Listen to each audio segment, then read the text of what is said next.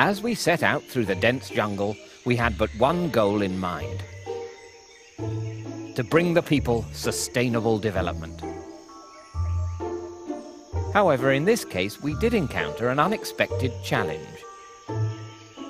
We discovered that these people, in their own peculiar kind of way, were already sustainable.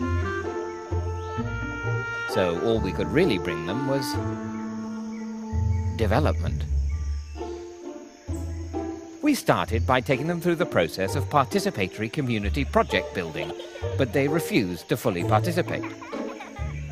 Next, we tried income-generating activities, but for some strange reason, they seemed satisfied with less than $1 a day. We even tried empowering them, but their reaction was much more powerful than we expected. But we weren't going to give up on these people so easily. We knew they needed our help, even if they weren't aware of it.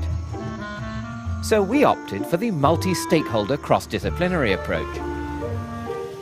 We developed innovative private sector partnerships.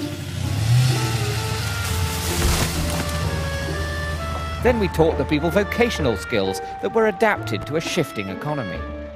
We created tough conservation measures to protect the environment from further harm.